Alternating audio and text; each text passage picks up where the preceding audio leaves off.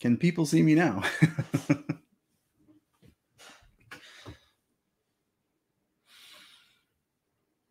Hey, everybody.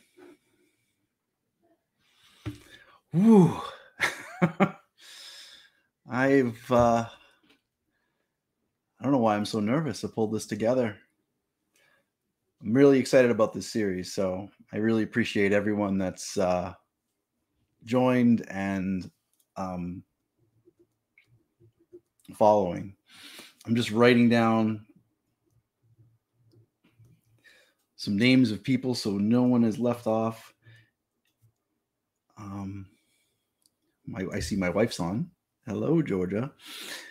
Lauren, I'm sorry we missed Wilma. She's probably asleep right now. Eric, thanks for joining. Jeff, great to see you. Oh, hey, you're with Katrina too? Awesome. My friends are here. Hi, Lauren. Thank you. Yes. Merch store.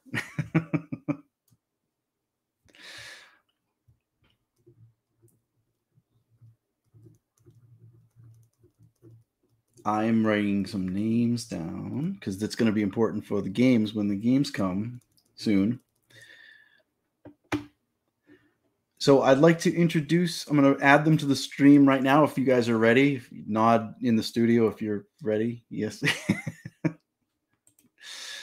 So we are adding Megan and Ben. Hey. Coming in okay? Can you hear me all right? Yeah, I can hear you. I can hear you fine. Megan, you look like you're muted. Maybe. Did that work? That works. Yes. Okay. Hey. Nice. Hey. Guys, thanks for joining so much. It means so much to me. Absolutely. Of course. So for those who don't know, Amy, oh my God, what time is it where you are? Right? Oh my gosh. Thank you so much for joining. I was just about to ask Megan and Ben to introduce themselves. They're friends and fellow author tubers, and they are published now, right? Almost there. Almost. Well, I mean, I don't want to. Well, you go. You tell. Okay. Yeah. Hi, everyone. I'm Ben Pick. Every Monday night, I post weekly videos about running compared to writing as running to write. And my tagline is I give questionable writing advice through running metaphors. My debut novel comes out August 6th, so less than a month away. And I am really excited, but that's not important. We are here for Lisa Cooper and J.M. Chaley. Thank you so much. Megan. My turn? Okay. Yeah. Hello, friends. I am Megan Aldridge, newly published author, which is crazy to say. Yay! Yes. Here, I'll show my book. Here it is. Queendom of Chaos, which came out on June 14th. So less than a month ago. Oh, there it is. I see that glass. Just plugging it.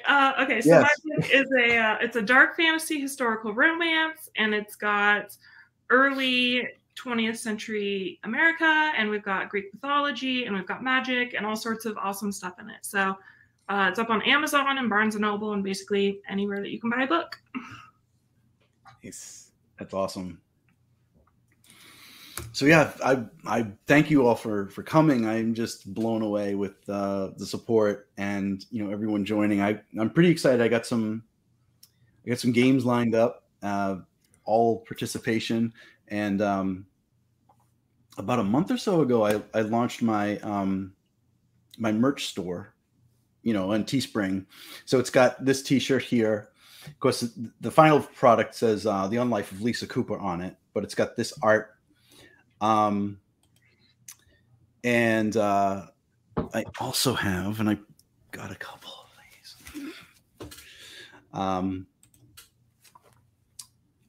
I should be writing. We're all guilty. Perfect. So when you're out and about at the grocery store or whatever, and you should be, you feel like, and there's another version of this too that says you should be writing, so you can accuse other people that should be writing. So that's available on my merch store. And I'm telling you this because the prize, these can be prizes, and these can be put on T-shirts, mugs, slippers, Why? I don't know. But they crazy do. stuff. Hats. I'm not ignoring you and plotting my next book. Love it. Love it. They could be put on notebooks. I know. Try not to knock stuff over. This is one that Megan did for hers, and it's a gorgeous notebook. And of course, mine would not say that. It would say Unlife of Lisa Cooper with this art on it. And that's another thing that you do. So there's going to be one game where you can win something from my merch store. And then for everyone who stays with the chat through the whole thing, we put in randomly picked for another opportunity to win something from my merch store. So, but everybody who stays with me will get a sticker. I'm keep moving this. You can't see it because of the cellophane, but it's just a little sticker. Everyone is a winner. So all you have to do if you want a underwear, I don't know. They have bras. They have sports bras. Do they have sports bras or pajamas? Maybe I don't know if those count. And I think they have like biker shorts. So socks. They have socks. Underwear, but I know they have socks because that was another thing I noticed. But yeah, definitely if you want a sticker, you send me an email at jmchaley1918@gmail.com. And I will get a sticker out to you. So yeah, let's talk a little bit about the series. If you haven't checked it out, before getting into the first game, just in case people aren't familiar with it. And I should have had this teed up already, and I didn't. All I'm going to do is read you the little blurb. It's a short little Kindle Vella lets you put in a little blurb to describe your series, and they only give you 500 characters, but I'll read what I have. So it's a little short little, not even a synopsis, basically an overview of the series. Lisa Cooper is not a monster. At least that's what she keeps telling herself. For over a century and a half, she has kept the toll of her curse at bay, but rejecting her dark nature has a price. In a life where Lisa struggles against rival vampires, vicious fae, and even old gods, she must leverage other means to overcome her adversaries. Drawing from her curse could grant her the power she needs, but it would cost her the last remnants of the woman she was in life. So, and if you've read episodes 1 through 3, which came out first, 4, 5, 6 dropped today. I don't know if some of you may have read those already. You'll see what that struggle looks like, the temptation. She's pretty strong. She's been staving off the curse for a while. But she's still a creature of darkness that is going to have those temptations. Thanks, Lauren. I wanted to step it up with some quality goods. No gender specificity. No. I guess unless you get the bra. But, hey, anybody can wear a bra, I guess. Let me stay with you. Yes. That's my mom. Oh, thank you so for joining. That's awesome. So I think she's referring to when she was on my live stream, she couldn't win anything because family can't win prizes. So I can win stuff here. See, that's awesome. Well, definitely then. Well, if everyone's getting a sticker, so you're already a winner. Oh my God, Mina is here. Thank you so much for joining. I'm floored. This is awesome. You guys are awesome. Even if you can just stop by, it means so much to me. I thank you so much for your support. Mina has a book out now called South, which looks fantastic. A very slow burn LGBTQ plus romance. Oh my God. Yes. Thank you, Megan. You've got it. So good. And her YouTube channel is amazing and awesome and lots of fun. Walks through Korea, lots of fun. Can we read the story if we don't have a Kindle? Yes. So you can read this on your phone. You can read this on a computer. I don't know if it's available in Korea. I was able to read it when I was in St. Martin, which is out of the US. But, oh my God, I'm so sorry. My Kindle, sorry. Computer, stop. I'm so sorry. That was my Alexa. Now we need to see what we can get your Alexa to do. Used some magical words there, and she sprung to life and started reading my TBR for me. So no, I don't know if the Vella series can be read outside of the U.S. in specific countries. I know we were able to do it in St. Martin, which is out of the U.S. So I don't know if it's available in Korea, but yes, you don't need a Kindle to do it.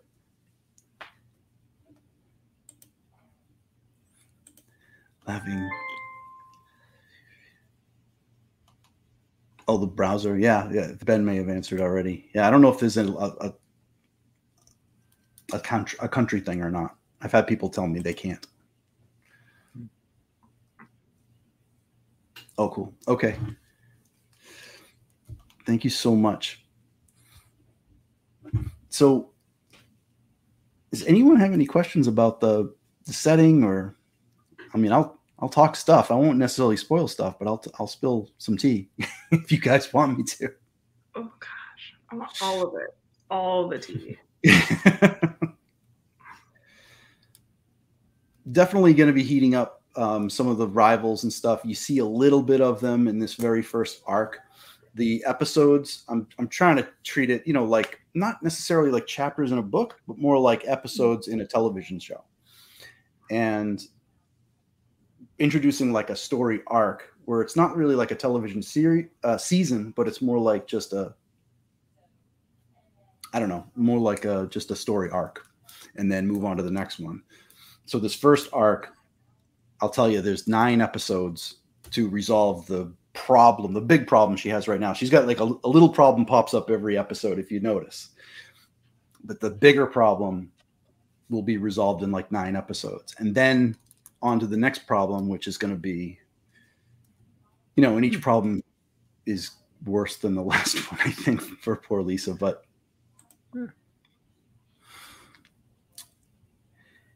yeah, she pipes up when least expect it. And then it doesn't help that I have these routines set, mostly to annoy my wife. But every now and then she'll spring to life and be like, "Hey, Georgia, do you want a little pizza?" And it's coming from the basement because that's where my mine is. And she yells at me, but we have fun. I try to keep my house as stupid as possible. That's right. And of course, I have it respond to computer and not Alexa, because I pretend we're in Star Trek.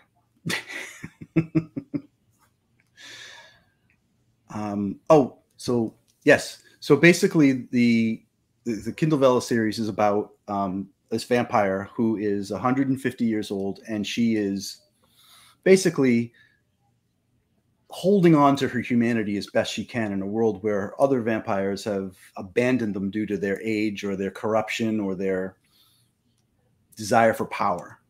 And in this setting, when vampires hold on to their curse and draw on their curse more, they actually begin to rot and look more dead.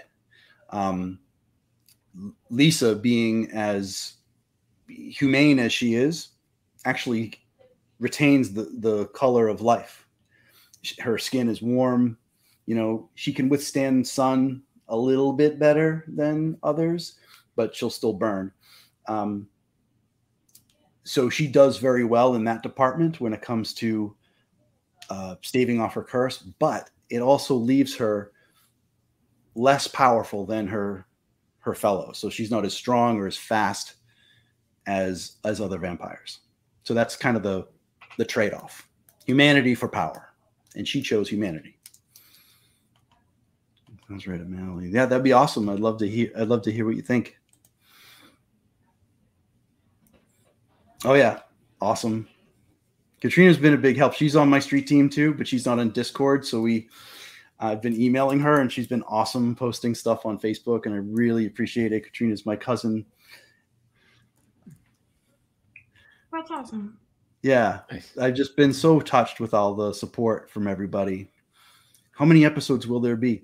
In this arc that's going on right now, there'll be 9 episodes. In the next story arc, there'll be, gosh, maybe 10 to 13. I'm not sure, but it's an ongoing series, and I have outlined several arcs out. You know, I'll tell you that things are going to get a lot more dangerous for her. I mentioned old gods. We're going to be seeing the old, you know, there's going to be Irish gods and Greek gods and stuff like that tampering in her business as she kind of like levels up, you know, further down the road. So we'll see her getting into all sorts of different adventures and ticking off very, very powerful things. So it's an ongoing series. Oh yeah, the art is Cynthia Connor, and if she's actually on Cyborg Central as Draconthier. I'm not sure if I'm pronouncing that right, but Cynthia Connor Art is her website, and that's Connor with an E. And yeah, she was awesome. Yeah, I wanted a good looking cover art, you know, so she was great. Yes, definitely. Artwork. Yeah. Odette Bach did the portraits for A Flower in Hell, and she's also really, really amazing. I wanted to give this a different feel. I'm going to keep using Odette for all the Cynthia stuff that I have. That's my other work in progress that I'm querying to get published. And I wanted to have this kind of like modern day urban fantasy stuff with a different art style. Speaking of this setting, Lauren has an anthology coming out, I believe, for is it Stories of Enchantments? Did I get the title right, Lauren? But it's a collection of short stories and I think poems. Correct me if I'm wrong, if I'm making this totally wrong, Lauren. But she's got this anthology coming out, and I submitted a short story to that anthology that takes place in the same universe as Lisa, but it's about sirens. You know, the Greek mythology sirens. So thank you. No, creepy cool. I get it. Yeah. So let's go into the first game, if unless anyone else has any questions. Yeah, and this is called the Two Truths and a Lie, the Lisa Cooper edition. So if you've read the first 3 episodes, you've got a leg up on who can. You'll be able to answer the questions better. Sorry, I'm still a little, you know. I gotcha. Oh, thank you. Realms of Enchantment, poetry and short stories coming in September. Yes, we'll definitely keep an eye out for that. Thank you, Lauren. All right, so let's see if I can do this. Oh, it worked. Okay. All right, so, and put your answers in the chat, and you know, Megan and Ben, you can just say them if you know them. One of these is a lie. So it's two of these things are true. This will be the same of every slide.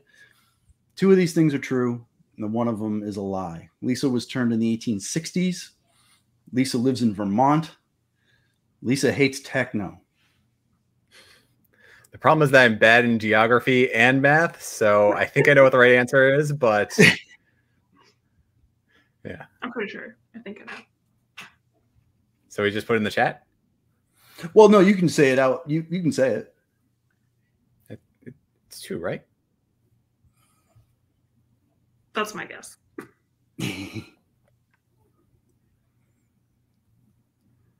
I'm just tallying up. I wonder if everyone's just going to kick ass. We're going to have like an 8-way tie. That's always my worry with giveaways and competitions. I'm like, there's going to be I'll be like, shit. Now I know. Now what do I do? The tiebreaker. You could enter into the drawing. You could do the StreamYard giveaway thing. Yeah, exactly.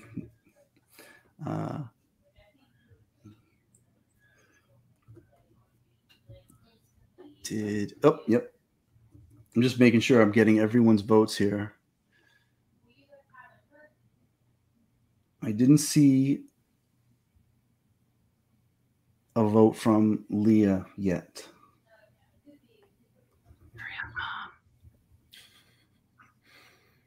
I mean, if this was what was that show? Who Wants to Be a Millionaire? Was that what it was?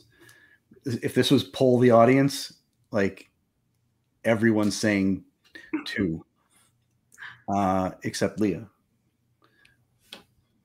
Lisa hates techno. So Lisa does hate techno, unfortunately. She likes Benny Goodman.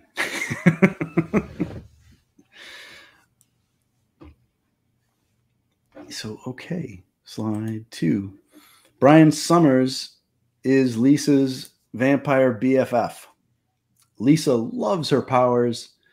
Lisa belongs to the New England Bleed. Oh, sorry, Leah.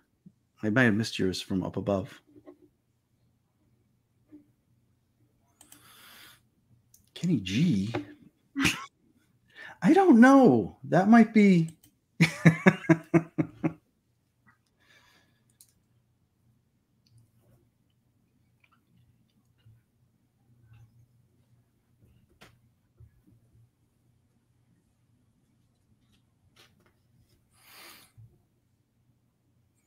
Well, everyone's picking 2 again.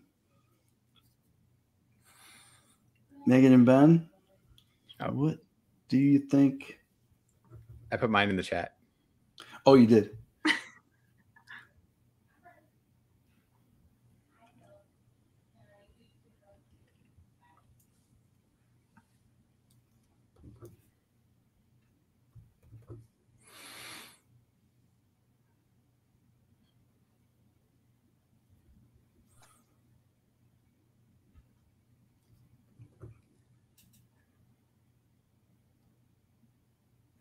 I just love that people are guessing even if they haven't read it. I think that's awesome.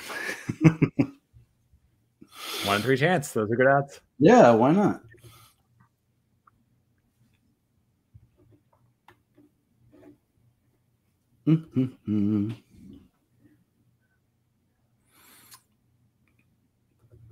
Yep.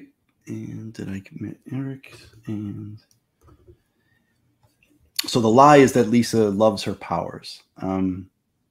I'm not sure she's crazy about being a vampire at all, but Brian is definitely her friend, and she does belong to the New England Bleed. And a bleed is kind of sometimes you've seen them called like nests or vampire hives or gatherings or territories or whatever. I wanted to come up with my own word.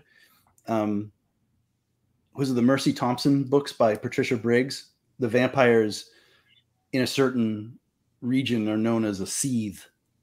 So you have like a seethe that lives in this city, and I wanted to come up with a cool kind of word for my own thing.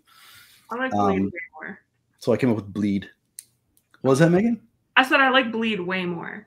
Yeah. Thank you.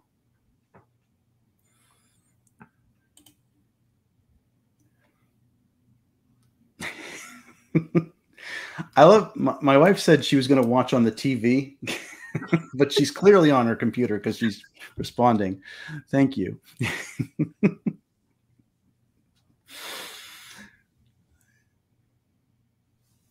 No, it's all good. It's all good. We're just having fun. Yeah, that's not cheating. All right. Which is the lie? Lisa never uses her charming gaze. Lisa can turn into a bat. Ivan McAllister is the house lord of the New England Bleed.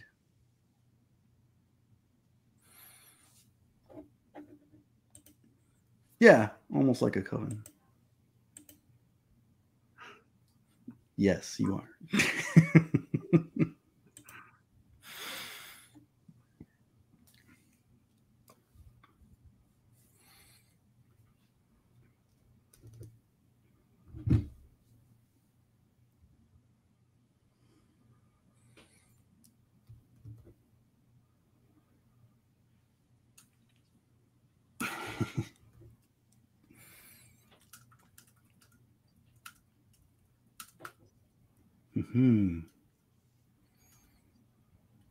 Did I get everyone? Running to right. I keep looking for Ben, but it's not Ben. It's running to right. So sorry. I keep looking. Where is Ben? I can sign in on. No, it's all good.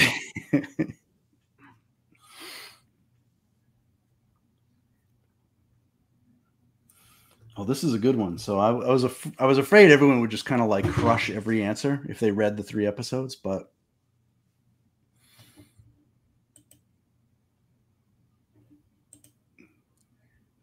yeah.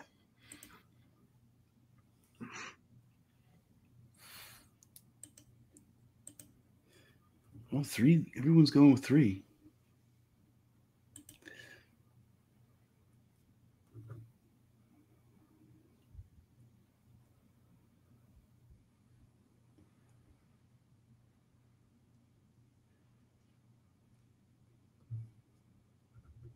And did I get Mina's for this one? She might have. I don't know if she dropped off. I know she had to go to work. Looks like 2, unless that was from the last round. Nope. Yep, you're right. All right, so Leah's the only one that got it right. Lisa never uses her charming gaze as the lie. She uses it in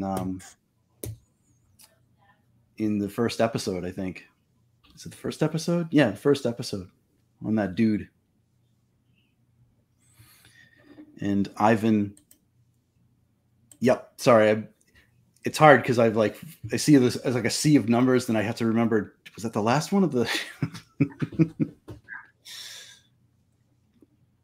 But yeah, Ivan is the House Lord of the New England Bleed. Yes.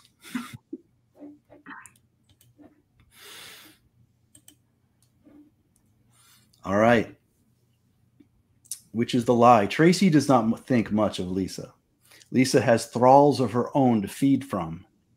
Lisa doesn't feed every day. To be clear, a thrall is, well, it might be self-explanatory, but it's basically a human that vampires keep on retainer that they can drink from instead of having to go out and hunt. So sometimes the thralls live with them, or they come by their house. It could be like DoorDash, I don't know. Uber Eats, come on, drive by, and that sort of thing. What would Uber Eats be called for vampires? Uber bleeds. Like, that's the only thing that makes sense. Right? I don't know.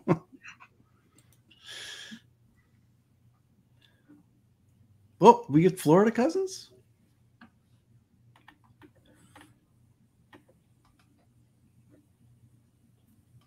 Yes.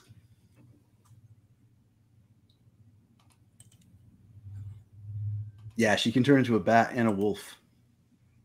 So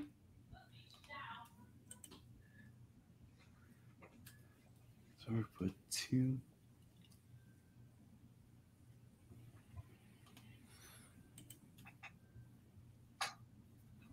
Let's put 2.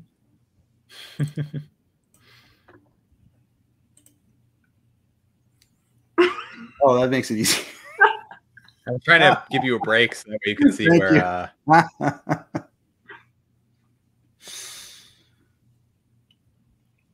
Oh, okay.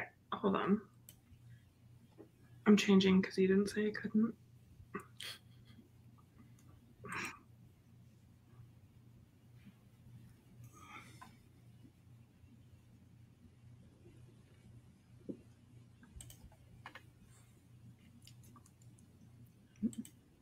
That's my old answer. I have a new answer. Yeah, I heard you. Coffin Dash. I love it. Yes. Yes. Now I got to put that in. I got to come up with a way to have that. Like, right? It's the 2000s. It's 2018-ish for this story takes place, or 2020-ish. I haven't figured. Some nebulous time period. Why wouldn't they have that?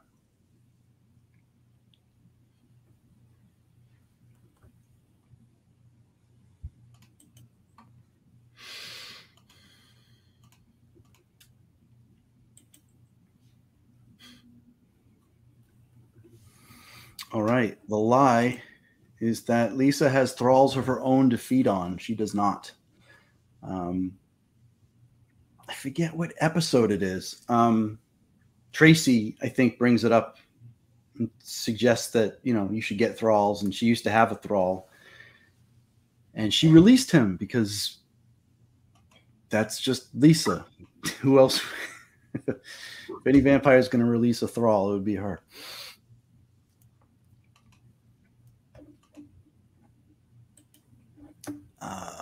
Okay. 2 truths and a lie. It's easier to charm someone you know. Drawing on your curse makes you look more deathly. Lisa owns a Honda Civic.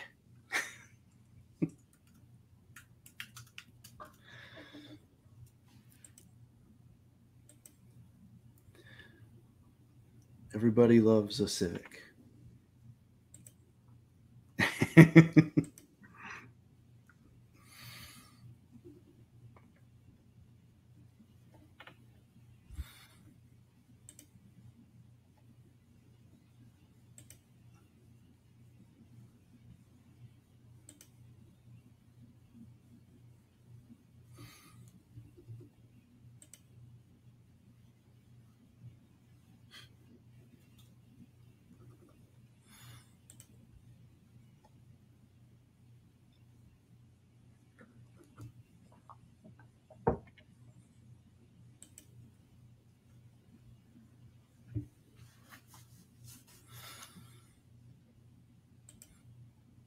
I have to give another shout out to Amy, by the way. She lives in New Zealand, and the fact that she's joining is just so cool.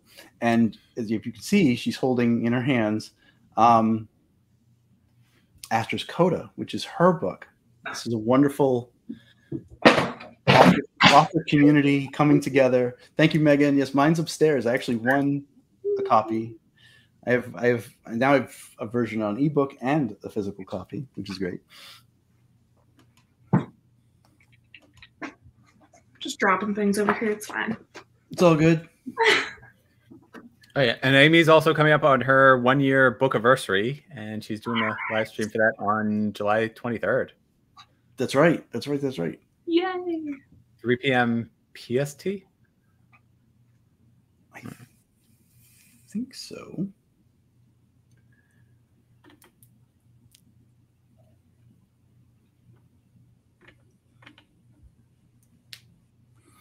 And again, I'm coming through. Nope, I got everybody. Good. So the lie was number 3. Lisa does not own a Honda Civic. She has no car.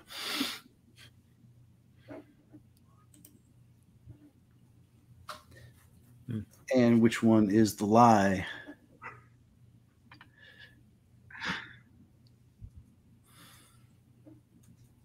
No, you were right. Gave you credit. It's all good. Yeah, and Amy's YouTube channel is awesome.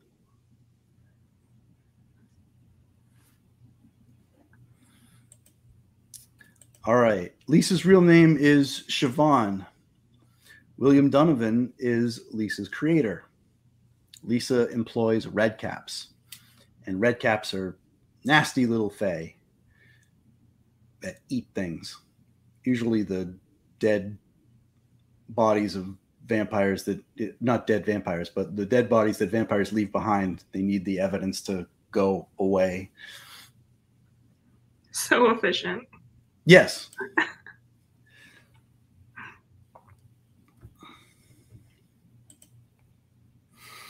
Tallying up. Right. Yeah. I mean, that's just.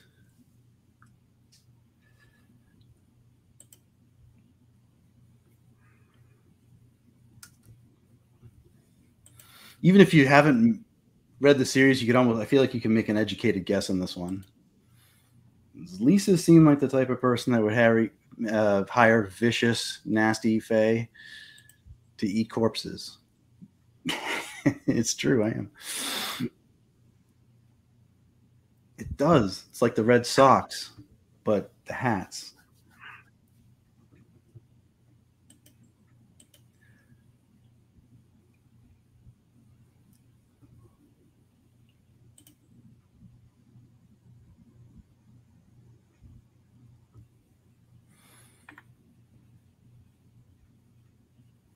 All right, so the lie is that Lisa employs red caps.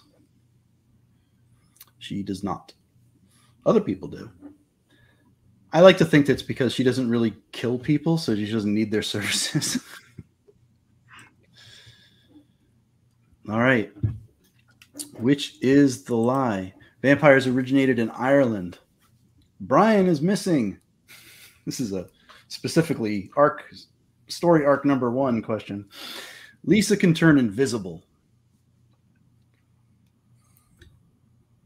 Megan comes right out of the gate. Have it ready to go.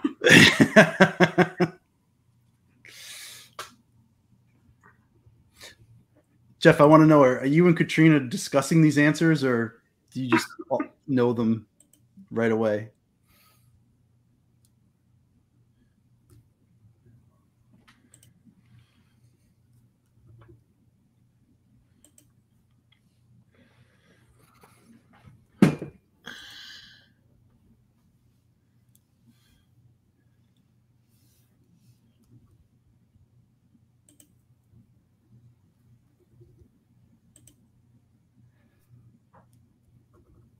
That was quick. That was a quick round. Yes, number 3. Lisa can turn invisible. That is a lie. She cannot turn invisible. She can turn into a wolf or a bat. Oops. Which I forgot these. All right. Which is the lie? Lisa can turn into a wolf. Yeah. Lisa can live off animal blood. Or vampires heal rapidly. Okay, I won't guess as quick this time. I don't want to sway anybody. Jeff and Katrina go with number 2.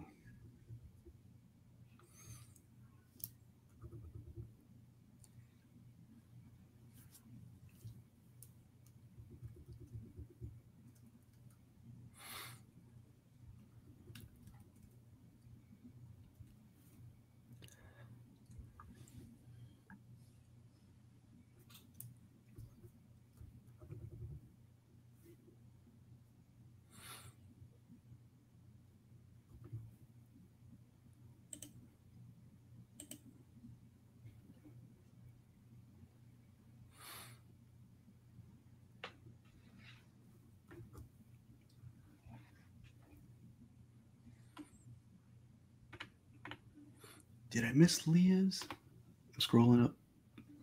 She said 3. She said 3. Oh, yep. Oh, she was like right up in front answering. Oh.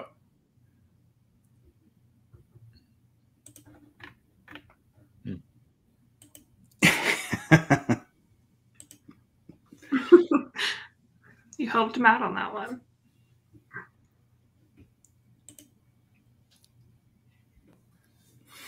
It's all good. So the lie is that vampires can live off animal blood.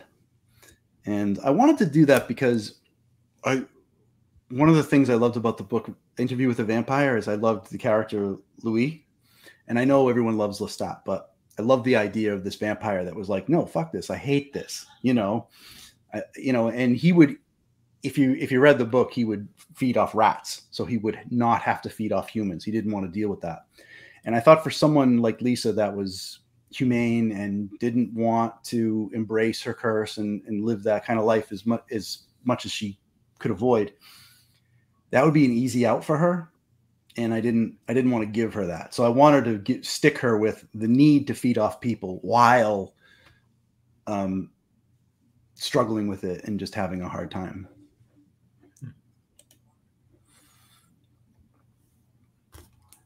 Okay. Tracy charges $100 a feeding. Lisa released her last thrall so he could get married. Aw. Lisa can withstand small amounts of sunlight, which is the lie.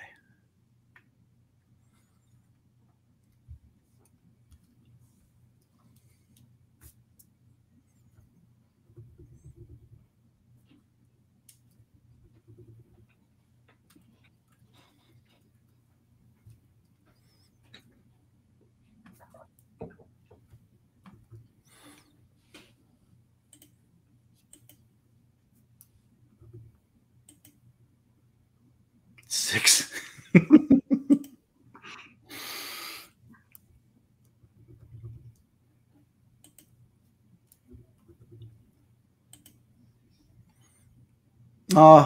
Thank you so much for coming, Mina. I really appreciate it. Have fun with grade 4s.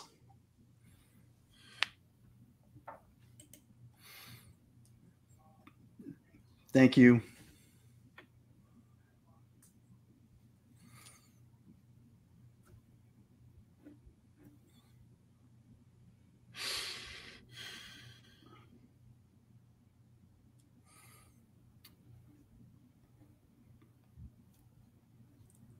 Sorry, I'm just writing everyone down.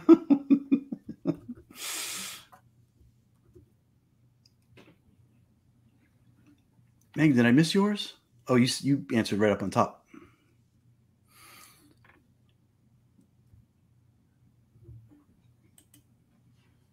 All right. The lie is that Tracy charges $100 a feeding. She gouged Lisa for feeding. And I think this is the last one. Okay. Which is the lie. Many vampires have pacts with dark fae. The older a vampire is, the more dead they look. Lisa can outrun a horse. And I'll warn you, this is a hard one.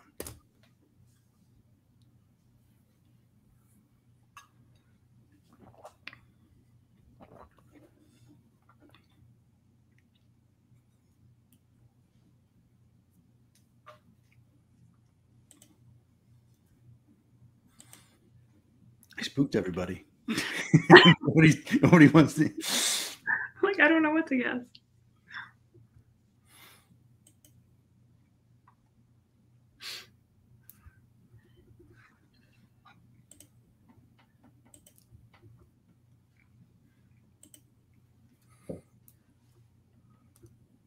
I feel like this is going to be a very nuanced answer. Yep. Yep.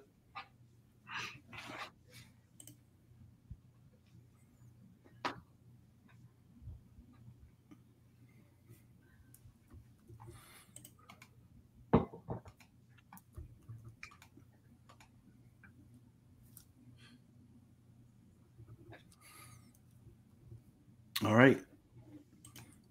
The lie is number 2. The older a vampire is, the more dead they look.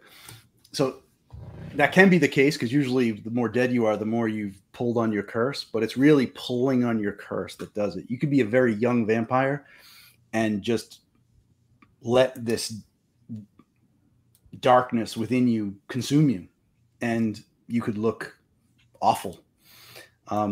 Whereas you could be very, very old and stave off the curse like Lisa does and still retain a lifelike complexion.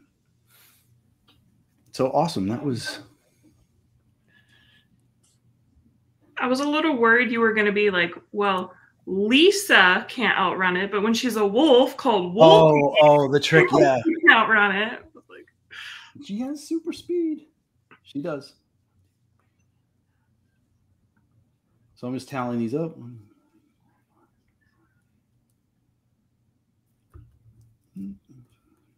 Okay, so I have a question for Ben really quick. Yeah, how's it going? So your setup looks amazing. Do you have a special camera for live streams? Because it's like so much better than mine is. Well, I actually have a video about that, but this is a Logitech HD 1080p. It's give me a second. I can find it, but it's just a little external camera right on top of it's sitting right on top of my computer, so you can see that when I'm staring at the chat, my vision clearly drops. But well, I'm gonna check out that video because I watch your videos, but then it still doesn't recommend them to me, and I don't know why. So then I have to like keep just looking it up. So no worries. Algorithm. Yeah, I got my own problems with that. I'm subscribed. I got to figure out how Vella works because I'm subscribed right now, but I didn't get an update that the newest episodes were posted today. So yeah, I've heard that. Yeah, that some people haven't. I didn't either. I'll figure it out. I just knew it, so I was like, I got to read them. It was a bit of a trick question. Sorry. So the winner, I tallied everything up. The winner is Megan. Ooh, that's I have to exclude my wife from the prizes. Although I'll give her anything she wants. I just don't want any confusion there. If she wants anything from my merch store, she can have it. But other than my wife, the winner is Megan.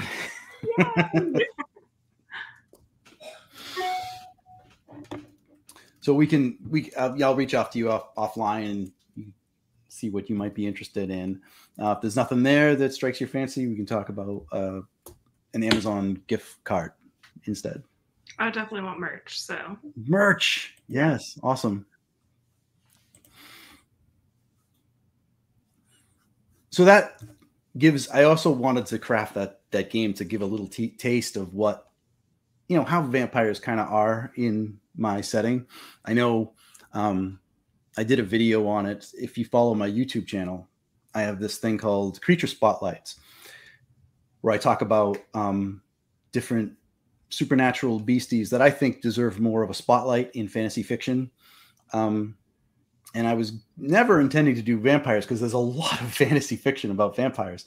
But because I was doing the series, I wanted to kind of promote it. So I did it on my vampires, and I talked about what how they are. What other creatures have you spotlighted? Wow. Let's see. I did redcaps. The first one I did was sirens. I love sirens, and I really wanted to kind of jab at the whole idea that everyone keeps putting them in the water and making them mermaids, and I'm like, no, they were trapped on the island. They were stuck. They couldn't swim away. They were, one of them drowned, So I talked about them. I talked about I'm gonna forget. The cat. The cat, the Bakineko, right? Mm-hmm. The Japanese cat demons. Why am I drawing a blank on the Korean? Oh, the Gumiho, which is like a fox. If you think of like a kitsune, who's like a nine-tailed fox from Japan, the Gumiho is a nine-tailed fox from Korea. Very different. I talked about goblins, and not like the D&D type goblins, but the traditional like fae-like goblins and different versions of them. The Pukwudgie, which is a Native American beastie that lived in Massachusetts, according to the Wampanoag and the Nipmuc tribes, the folklore therein. So, yeah, there's a bunch of different creatures and stuff like that. It's a fun series to do. It just gives me an excuse to read up on monsters, basically. I was getting excited for your creature spotlight. I'm like, yes, thanks. You didn't say I win. Oh, I did win. Woohoo! All right, so for the next game, I have to figure out how to share my screen, which I don't know how to do.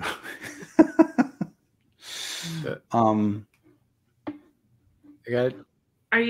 Is it pulled up on Google Chrome? Yeah. Okay, so you should be able to hit the share on the bottom next to leave studio or end. There should be a share button, and then it should pop up with different options, and sometimes it'll just show you what window you want to share. Oh, okay.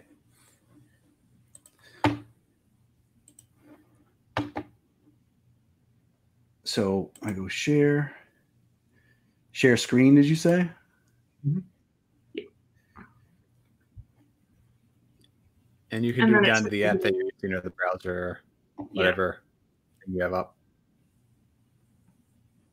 Or you can just share the entire screen, I think. Although you might need to grant permissions. Oh, okay.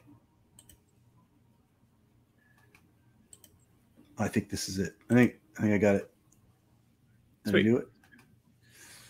Something. I see it's loading. Do you see it? There we go. Powers face off. Bracket fight. Yeah. Yes.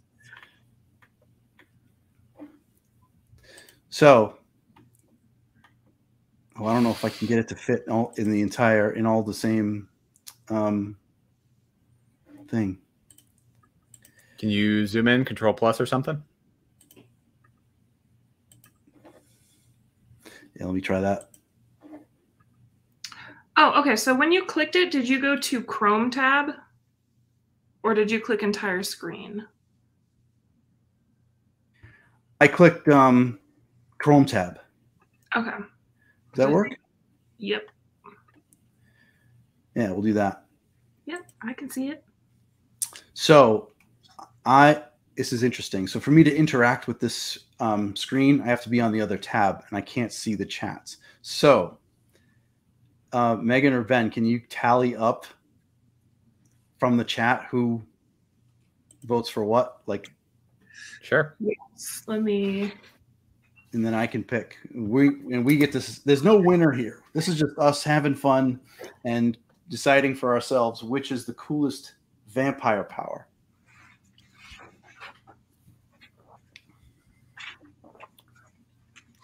Okay, I have paper now.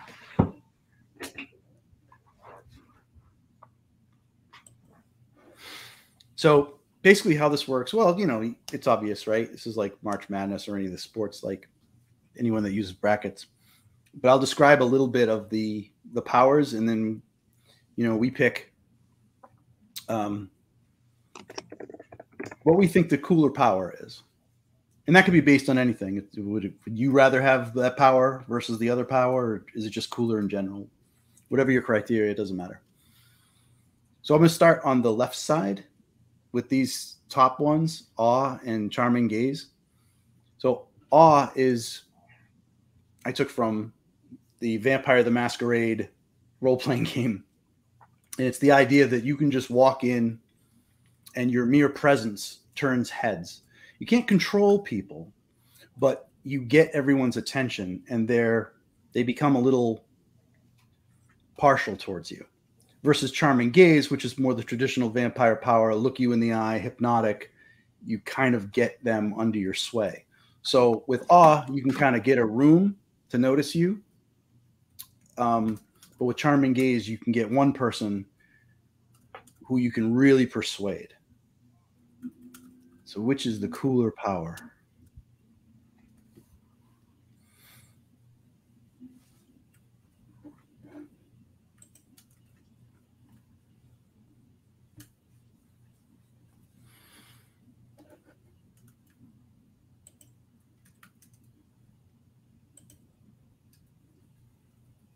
Oh, immortality. I didn't think of that one. Oh, my husband would 100% disagree with you, Ben. I think he would just spend forever just watching movies and playing games. He could totally fill up his time doing that. Just have the gift of time. Mm-hmm. We've had this conversation before, and he's like, oh, I could fill up my time.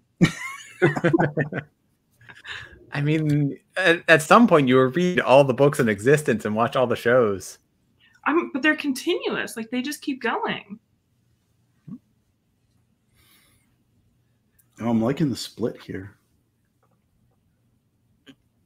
Yeah, right now I think I'm at 4-2 for Gaze versus Awe.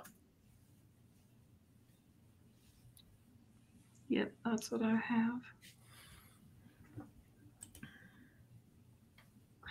Right. That's right. The ongoing series. I have a feeling that would be more like people who always say, well, if I just had more time, and then we'd have all that time and we would really just like sit there. Like we wouldn't learn anything new. We wouldn't do anything. It would just be like, we'd just be lumps just sitting there.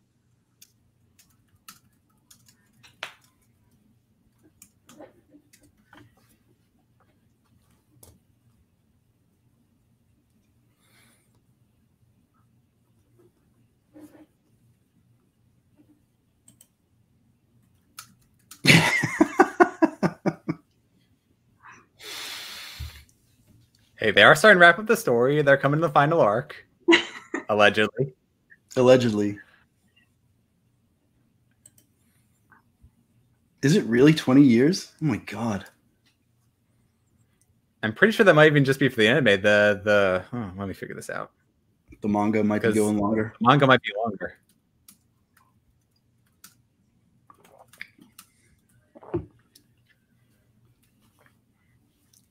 $1997. Wow. That's longer than I've been married.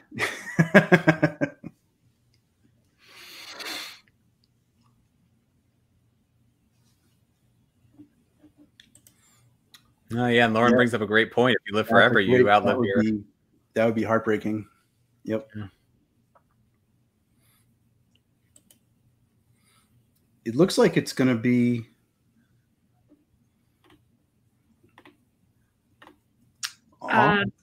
Charming Gaze has 4 and Awe has 3, unless I did that wrong. That's my count too. Okay. So 1 by 1. Yep. So sorry, was that Charming Gaze that win? Yes. All right. Durable versus rapid healing. Durable, the bullets bounce off you. Rapid healing, you heal after you've been shot. So Wolverine versus Colossus, I guess, if you're an X-Men fan.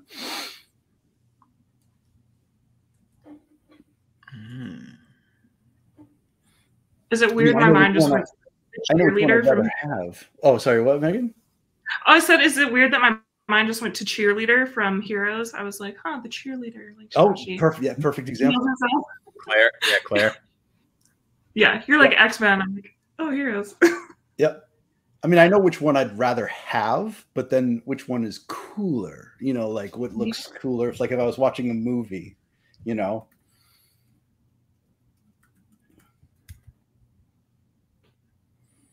I don't want to sway any votes, so I won't say my thoughts.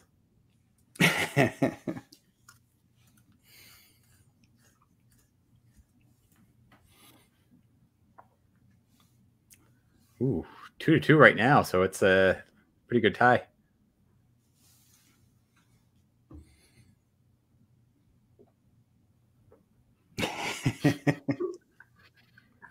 I mean, I feel like Wolverine's a little unfair because with the adamantium, he's kind of a little bit more durable. Yeah, as well as also it might not have been a good comparison because he's a little of both.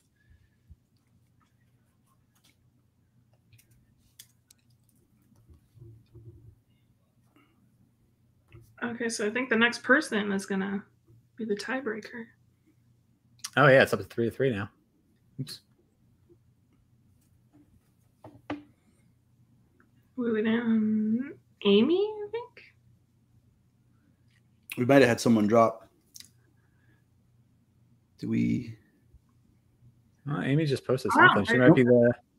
Oh, that's the tiebreaker. Hey, all right. That's like healing. Healing, all right. 4-1. Or sorry, 4-3. All right. Might versus speed. Strength versus speed.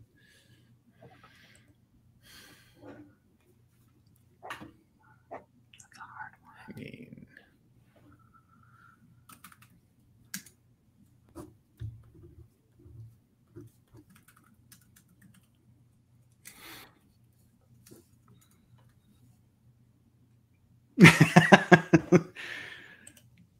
With great power.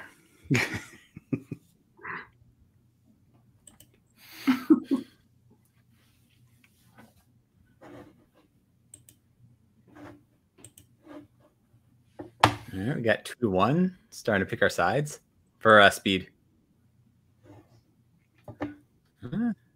3-2. Still in speed's favor. Yep, 4-2. I think that's going to win it for speed. Ooh, 4-3. Came back strong, but not strong enough. That should do it. All right. All right. Bat form versus wolf form. I wanted to get back to the Dracula, roots. I mean, everyone wants to put their own spin on stuff, but I'm like, let's get back to the cool OG, the original source material.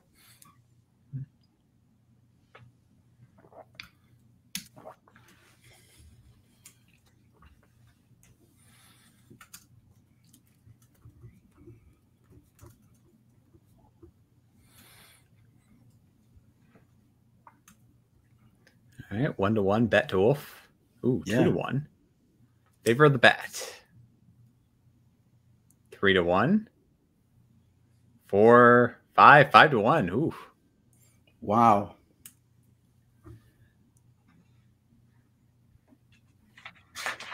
I was a little surprised on that one. Ooh, bat. Just so much more versatile. Yeah. So the bat form, since vampires are Irish in origin in this setting, I wanted to research bats in Ireland, and I figured I wanted to give them the largest bat species I could find in Ireland. And because I thought, I didn't want like a big fruit bat looking thing, but I certainly wanted something that was just like, the classic vampire looking bat thing flying in the night air and all this stuff. And it turns out the largest species of bat in Ireland is the Leicester bat, which will fit in the palm of your hand. Very tiny, little fuzzy lump. And I was like, well, that's it. I mean, I want to keep it Irish. So they turned into these little tiny little things. But I gave them these things called tolin, which is the Irish word for tunnel. And a lot of vampire sanctuaries will have, or homes will have, these little hidden, because bats are like rodents. They can get into small spaces, anything they can get their head into. So they have these little tunnels that they can kind of like escape into and from to get it in and out of their house if they need to in a jam. So it actually worked out pretty well that they were tiny and cute. Do they live in is that a specific species that lives in New Zealand, Amy?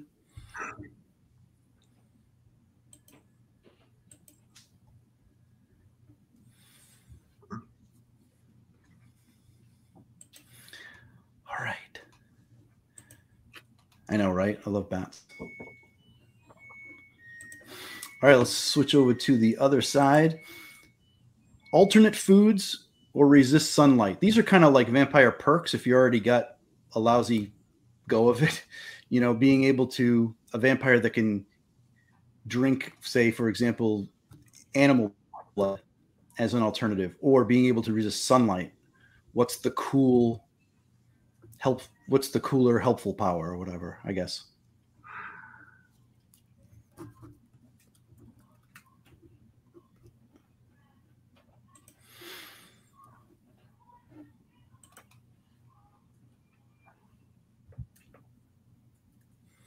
Your only native mammal? Oh my God, there's so many invasive species.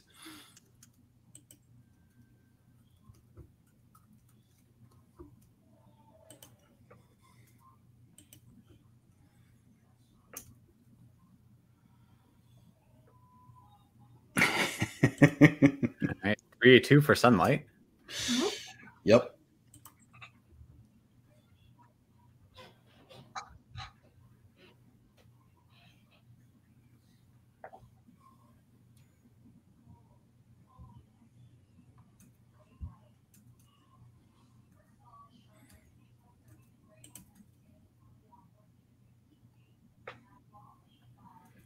Even split 3-3. So next person, sign factor. Who are we missing? Oh, there we go. Yep. Food wins. Food. Yep. I mean, can my thing just be cake? Like, I can just eat cake and I'm good? Cake. Yeah, the cake vampire. I kind of already am that. Dream walking or psychic. So this is, I guess when I say psychic, I should have put like ESP, you know, you can see the future or that sort of thing. Or you could go into someone's dreams.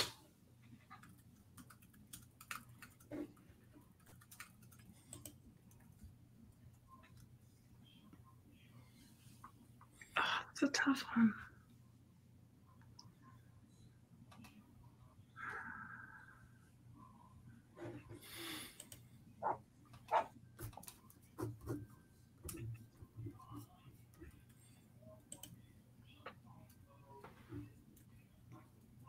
Yeah.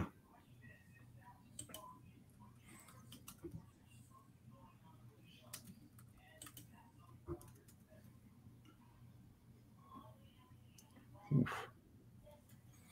4-1. A lot of fans of dream walking. Yep. 4-2. I think it's dream walking. Yep.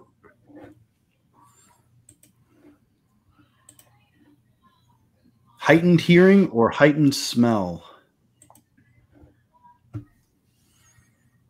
think that depends mostly on where you live, too. That's true. That's a good point. Are we like, I don't know, city, country, what?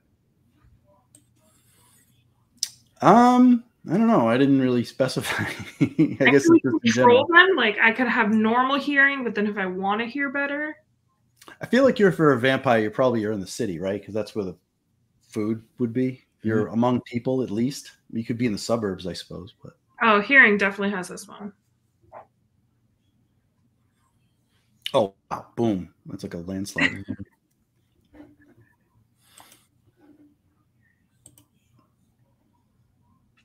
Mist form or shadow meld? You can like disappear into the shadows, like literally like teleport through shadows, travel through them.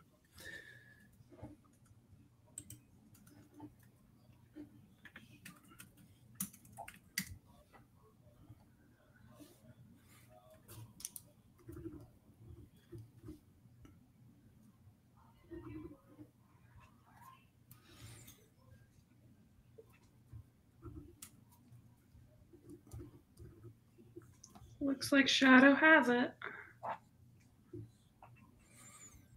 Yep. Nice. Yep.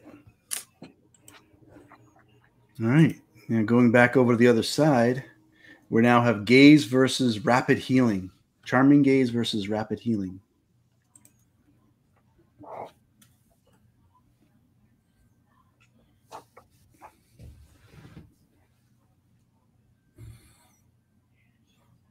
I tried to at least pair them up into like categories, so you didn't like have to choose between super strength and heightened smell, for example, out of the gate. But I think you did pretty good.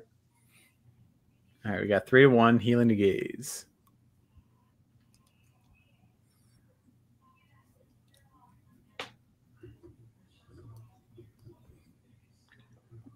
And it looks like healing has it. Mm-hmm. All right. Speed versus bat form. I feel like I know what's going to happen.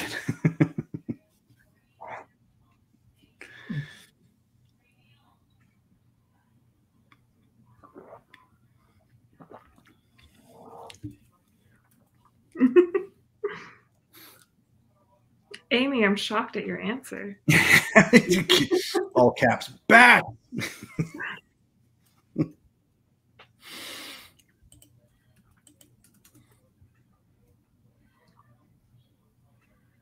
Got 4-1.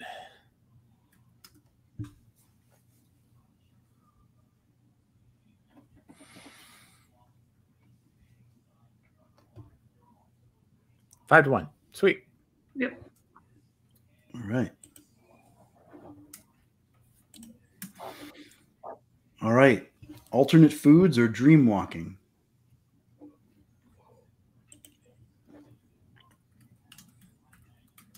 My God, with the mini bats.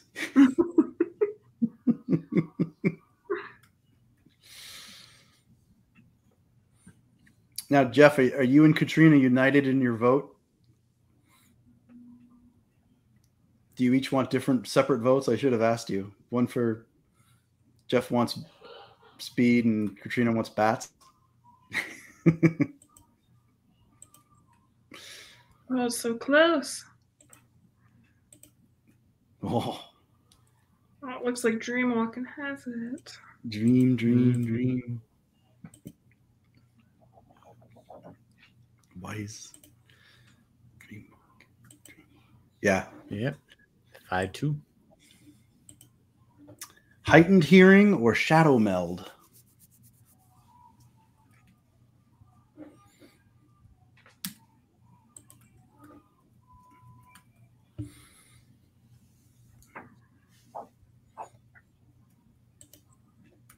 Ben, I feel like we're the same on all our answers.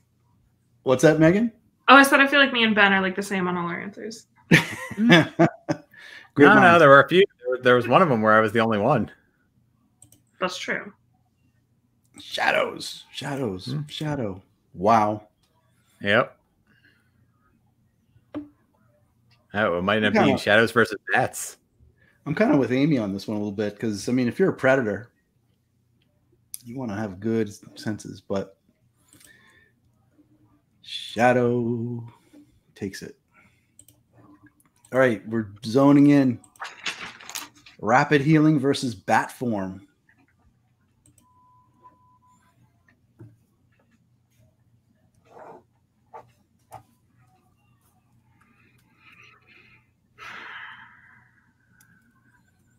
Cute little fuzzy bats.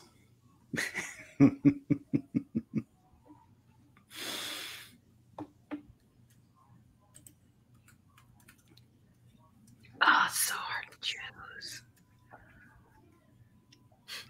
Amy is consistent.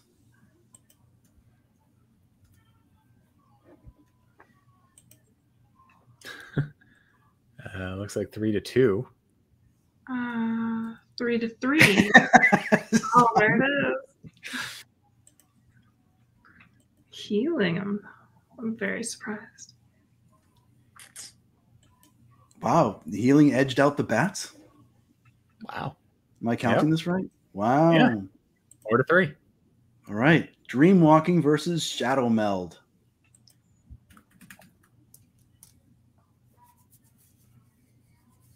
I mean, you're awake while your prey is asleep, right? Usually.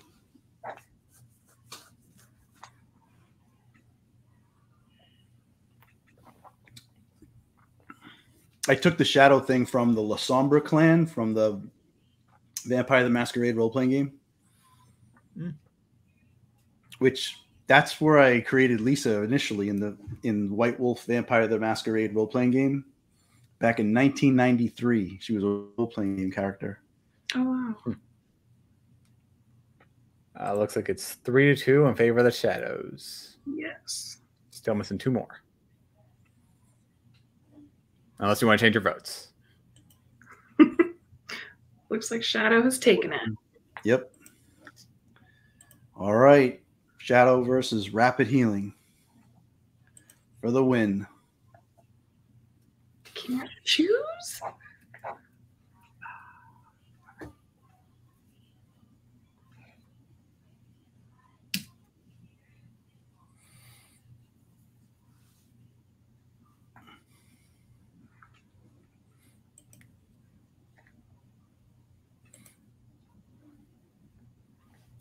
right. 3-1 in favor of healing.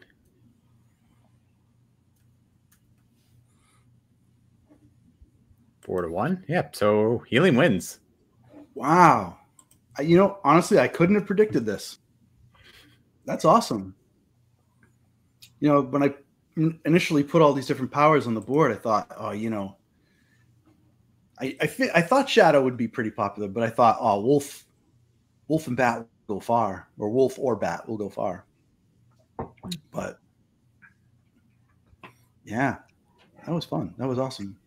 But yeah, Lisa was a role-playing game character, and I don't know, has anyone heard of the Vampire the Masquerade role-playing game? Eric, I know you have.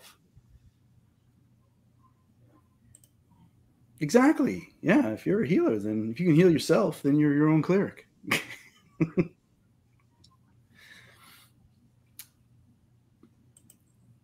But yeah, Eric, I know you have. But back in the early 90s, the idea of playing like a werewolf or a vampire in a role-playing game was unheard of because the only game in town was Dungeons and Dragons back then. So it was pretty cool. And the whole premise of playing a vampire character was never done before. But the whole thing was called like the World of Darkness. It was the whole idea of you play a vampire, but your humanity's slipping away, and there's this beast in you, and you crave blood, and it's a downward spiral, and all this blah, blah, blah. And I'm like, this sounds great. But then they gave you these stats on your character sheet with words like humanity, willpower, self-control, conviction, right? And if you build those up, then you can resist things like frenzy. You can resist freaking out at the sight of fire, or you can shrug off the temptation of like losing your cool if you get the smell of blood and all this kind of stuff. And I went, in this bleak world of darkness, that's the vampire I want to play. I want to play someone who has her shit together. So that's where Lisa came from.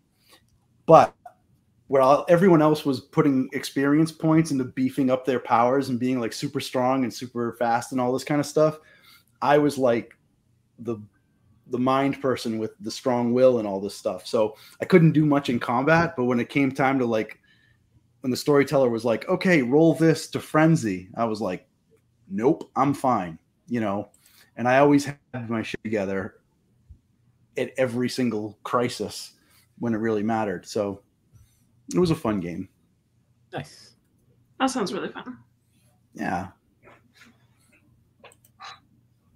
Why can't Lisa turn into a raven instead of a bat?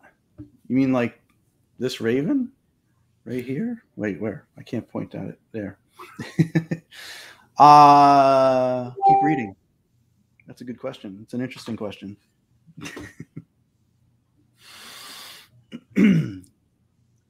All right. Last game. And this is a vampire trivia. I'm definitely going to lose. Why did I make this so hard to read? Wow. The Muppet Vampire, Count Von Count, that is his name, from Sesame Street, is based on an actual vampire myth. What was the myth? Was it A, a Welsh knight tricked 8 vampires into counting to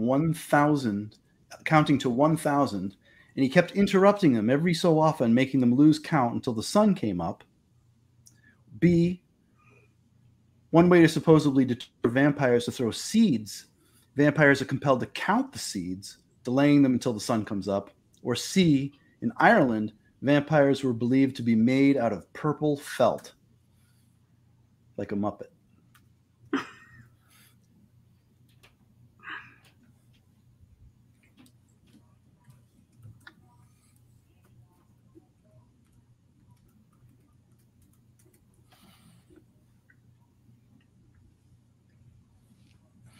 So which is the correct one? Wants to be a vampire millionaire.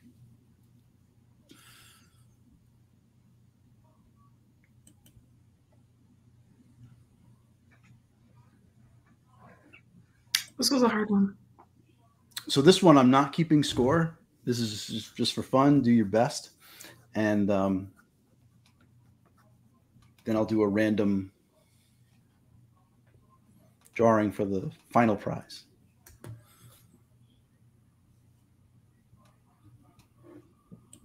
I know I really picked the wrong background for this. I tried to like pale out the little vampire picture in the back, and I should have made it better.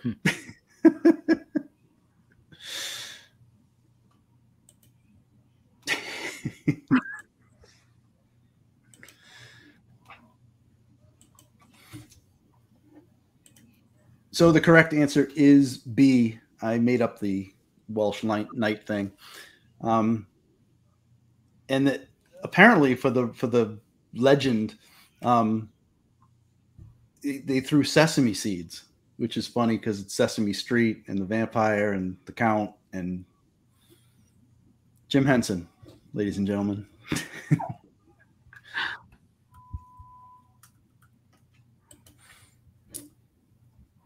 And this is just a little factoid. Prehistoric stone monuments called dolmens have been found all over graves of the dead in northwest Europe. Anthropologists speculate they have been placed over graves to keep vampires from rising. People really believed that you could come back from the dead. So they put a big weight over your burial mound.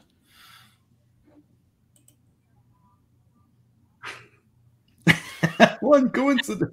I read that in his voice. All right. Some vampires were based off actual historical people. Which one of these was not one of those people? A. Vlad Tepes. B. Elizabeth Bathory. C. Ed McMahon.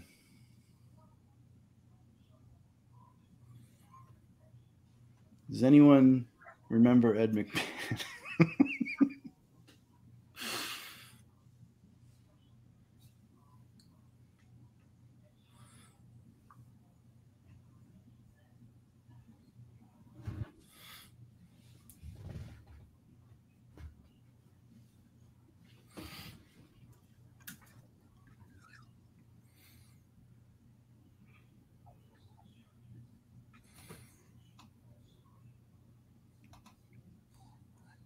Yeah, Ed McMahon. If you picked Ed McMahon, you may already be a winner.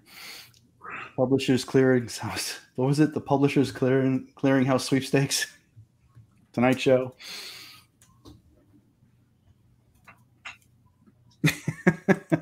Sorry.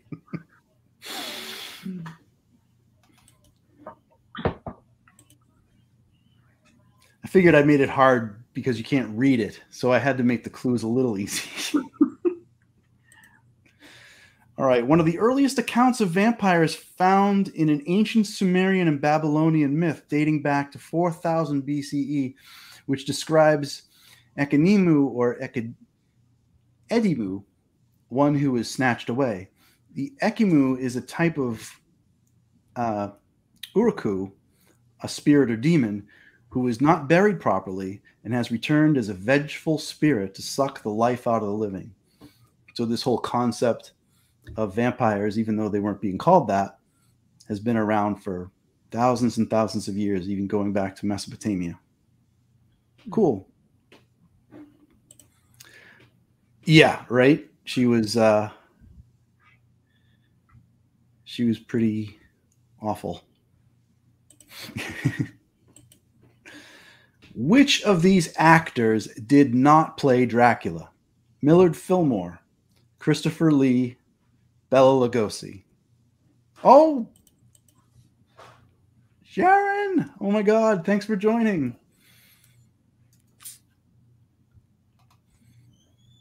That's awesome. Yes, Elizabeth Bathory would have made a good succubus.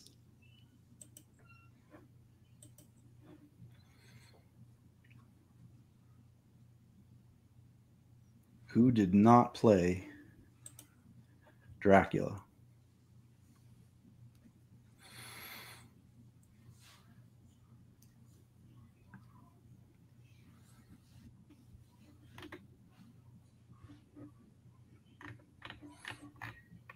Did we get all the votes in?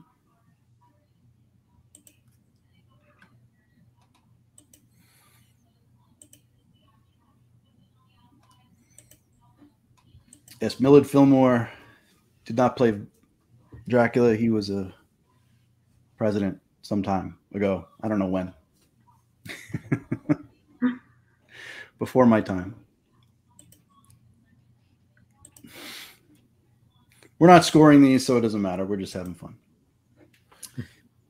In 2009, a 16th century female skull with a rock wedged in its mouth was found near the remains of plague victims.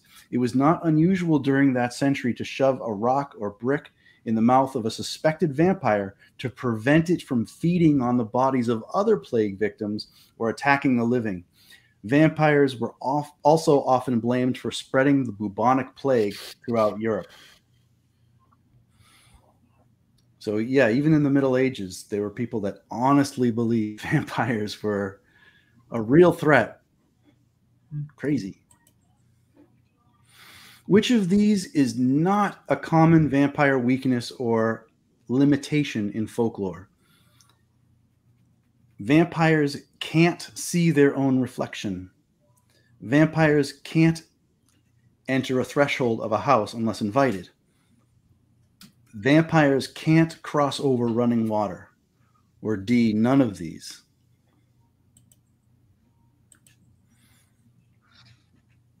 Absolutely true.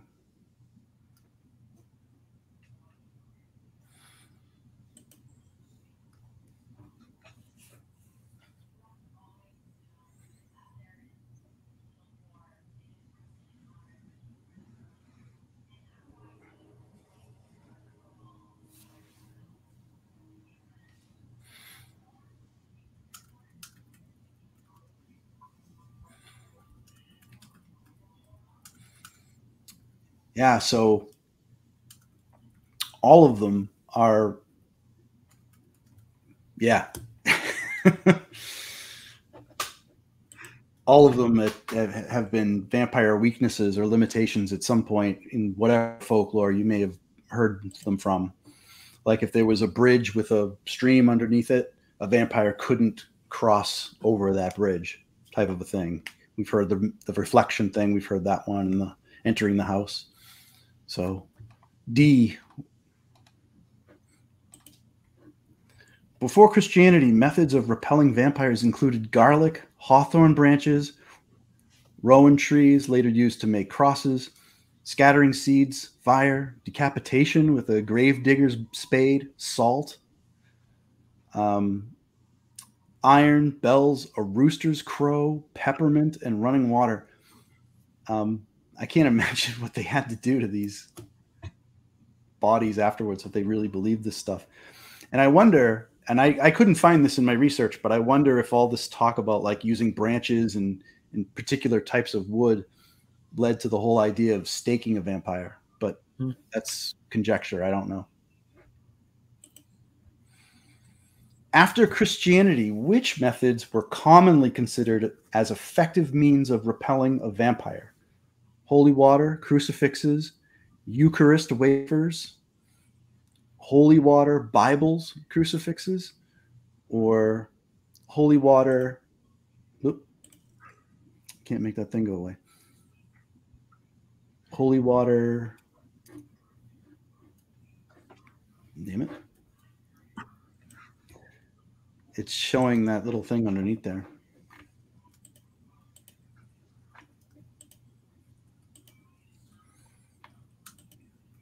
Holy water, crucifixes, chanting prayer. This one's a little tough, I think. I instantly wanted to go with holy water, and then I was like, wait a second. Yeah, right. It's a combination. Like which one doesn't belong? You have to almost pick the one.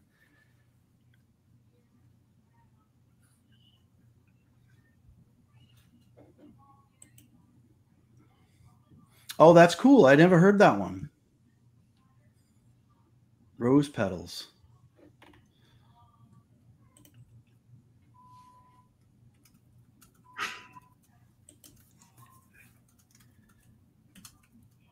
I agree.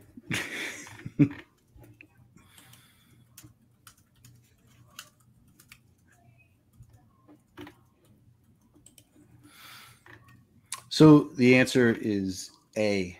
Holy water, crucifixes, and Eucharist wafers. I actually never heard of the Eucharist wafers. Like I don't know what you do there. You just shove a little cookie in his mouth, and I'm not sure you want to get that close. I was like, you just eat it? Like, yeah.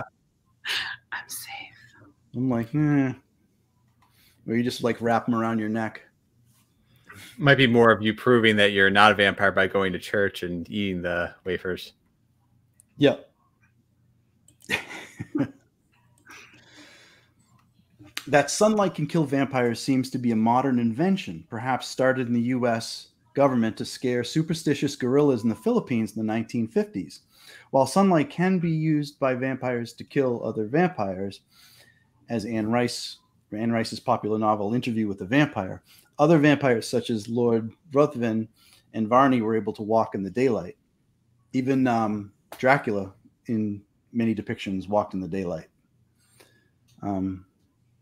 But I do need to point out that the 1920 something movie Nosferatu, he saw the sunlight and perished.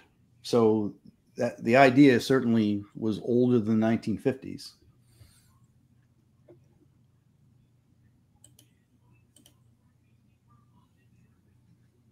They pushed it on the forehead. Much more logical. Yeah.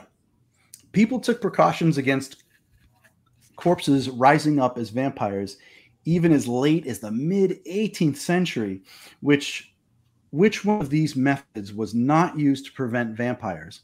Burying face down so the vampire would bury deeper into the earth instead of burying to the surface, decapitation, or tying their shoelaces together.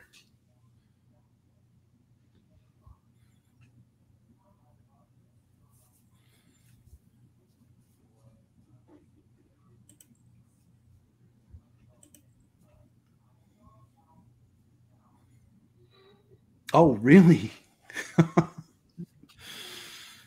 That's cool.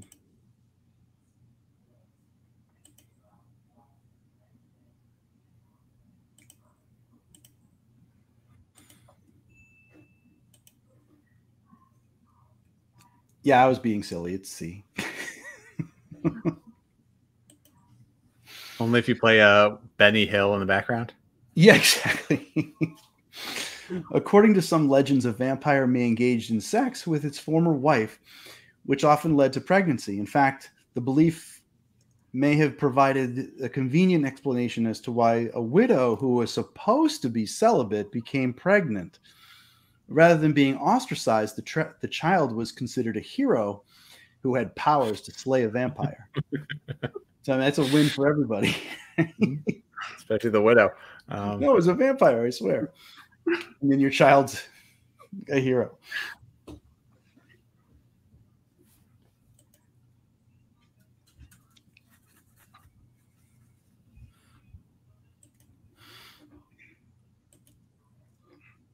In ancient vampire folklore of Europe, vampires did not have a human shape and were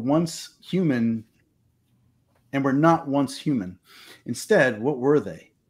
Fleshy bags of blood with a sharp nose that could puncture and drink blood, a small goblin-like creature, or a blood-drinking bat.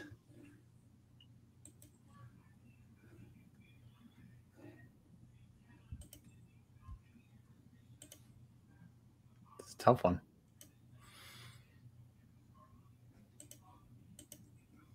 This was a tough one. And when I found my research, I was like, and of course, as Sharon pointed out, I mean, there's vampires all over different cultures and stuff and what's a vampire, but this was certainly one interpretation of them.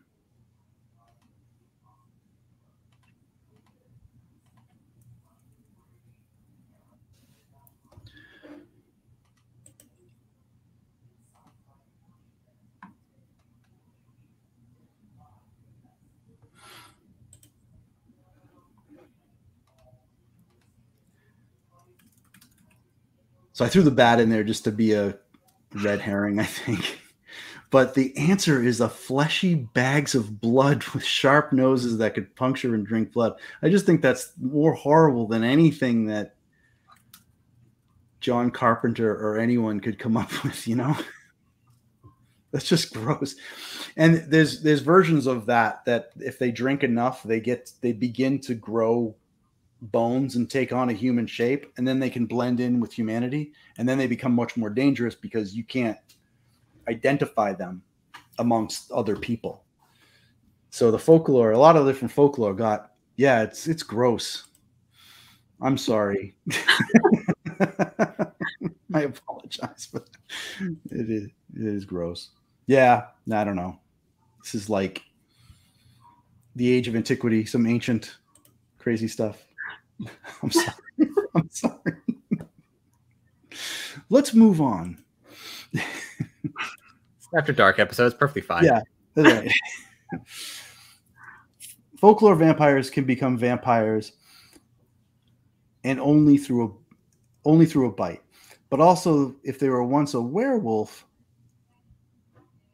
if a werewolf practiced sorcery and were excommunicated, sorry, I'm blending these together. Folklore vampires can become vampires not only through a bite, but also if they were once a werewolf, practiced sorcery, were excommunicated, or were a legitimate child of parents who were illegitimate themselves. In addition, anyone who had eaten the flesh of a sheep killed by a wolf was a seventh son, was the child of a pregnant woman who was looked upon by a vampire, was a nun who stepped over the unburied body, had teeth when they were born, or had a cat jump on their corpse before they were buried, could all turn into a vampire. So more crazy folklore. I mean, can you imagine just being like, sorry, you're the seventh son. Bad news for you. And excommunicated, like the Catholic Church kicks you out. Oh, sorry, you're a vampire now. That sucks to be you. In the Balkans, it was believed that pumpkins and watermelons could become vampires if let out longer than 10 days. Pumpkins and watermelons could become vampires if not consumed by Christmas. A drop of blood on a fruit skin is a sign that it is about to turn into a vampire. All of the above.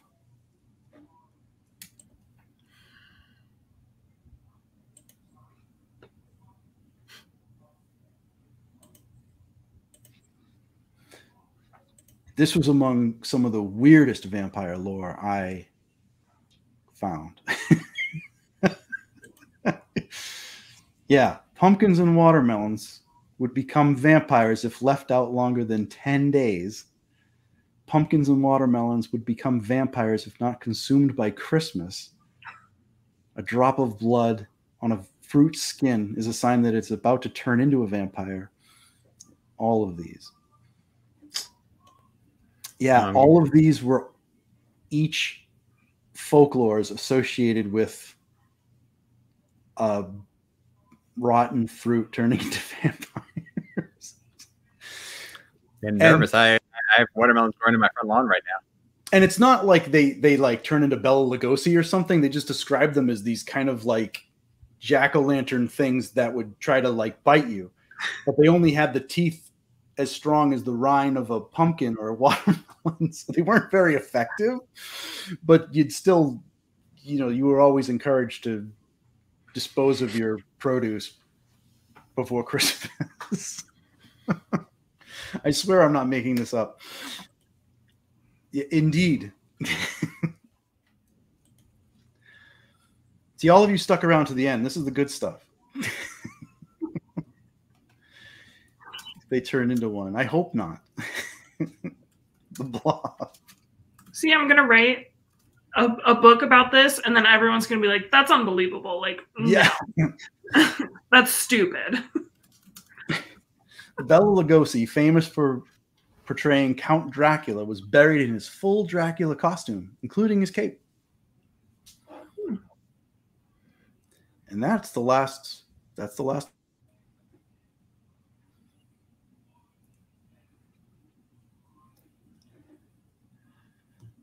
Megan, please write that book. Wait. I'll think about it. Talk about blood oranges. Oh, that was a miss, right? I mean, what an opportunity that would have been. That's the obvious one.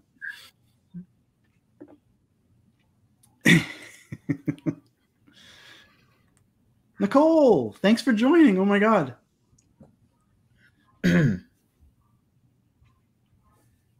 Yes, I didn't know about the rose petals. That's very cool. Blood apples. Is blood apples a thing? Do they exist? I don't know. I know, right? He may have been.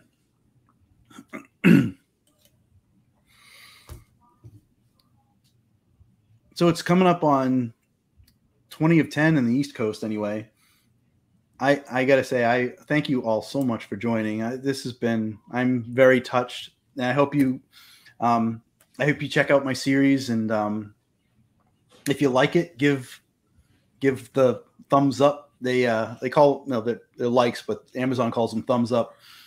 And follow the series if you haven't already. There's a lot of cool stuff I have planned. I'm writing episode 15 right now, so I have a lot in store. Was first recorded in 18 originates from the Curse of Gowrie, Scotland. Oh my God.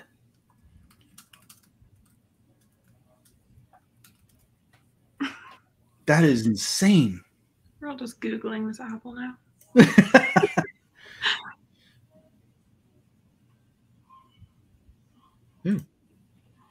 Yeah, I enjoyed it too.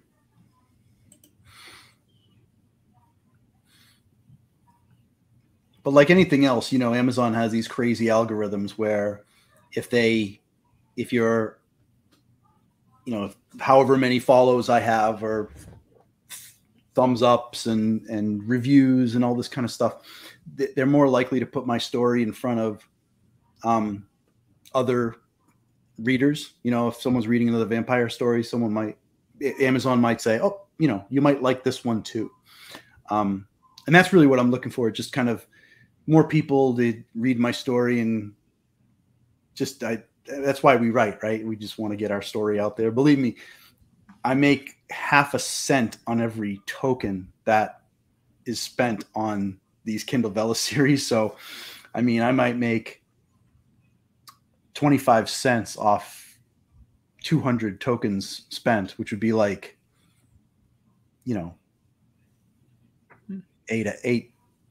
eight episodes or something like that. I can't do the, whatever the math is, but it's not a big money maker, Kindle Vella. I'm really just doing it because I love the storytelling, to be honest. Oh no. Yeah. I'm just so happy you showed up. I love your trilogy, Sharon. I am loving the goddesses.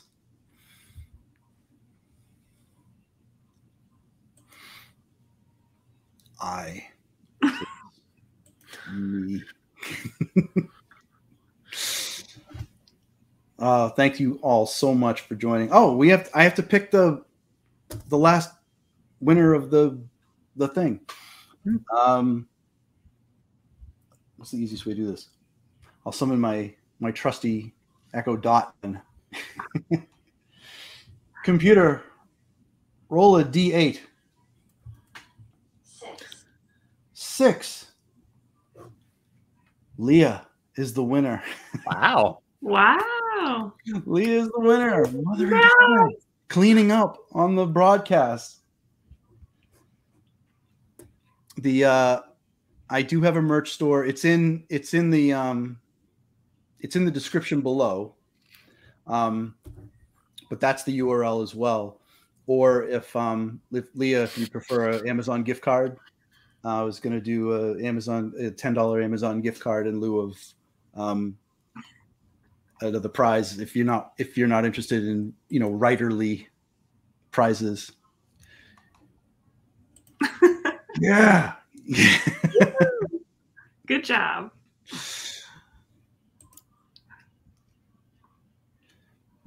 Oh my God, have I been calling Sharon Shannon? I'm so sorry. I'm like flaking out. Thank you for correcting me, Lauren. I'm sorry.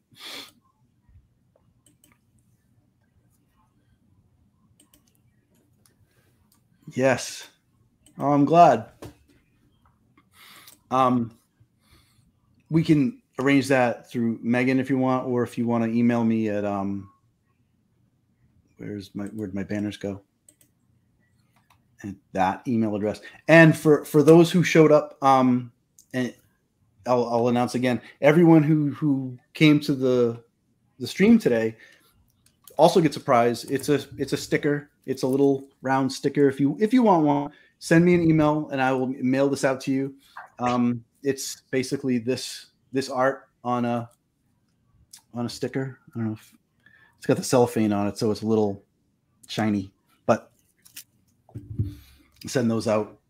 If you want one, email me at jmchaley1918@gmail.com.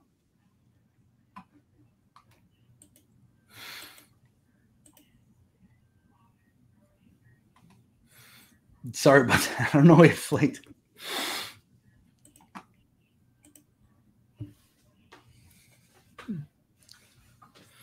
The bats. Team Bats. We'll make maybe next year. Can I get more New Zealanders up here to vote for bats? Oh, thank you, Leah. I appreciate it. She'll do it too. She'll definitely rep you up in Washington. She'll just walk around and things. Good deal. Thank you. Thank you for joining. Yeah, stickers. All right.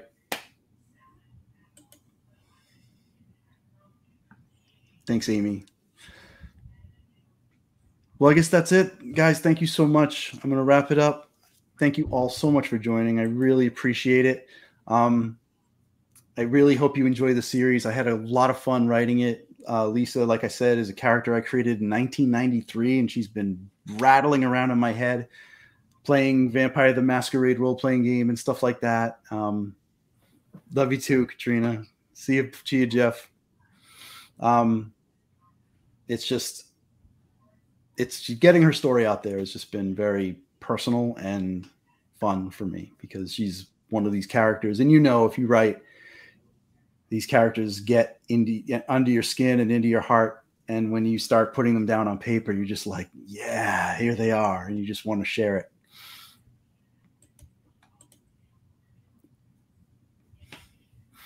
Bye. Thank you so much. Have a good night, everybody.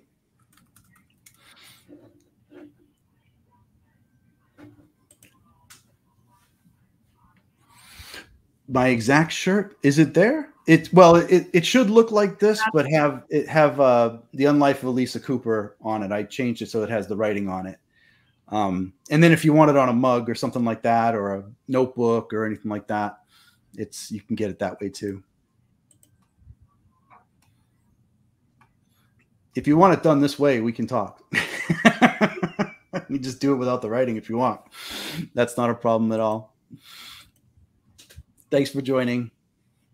Definitely send me an email if you want something custom made. I'll definitely hook you up. All right. Bye, everyone. Yes.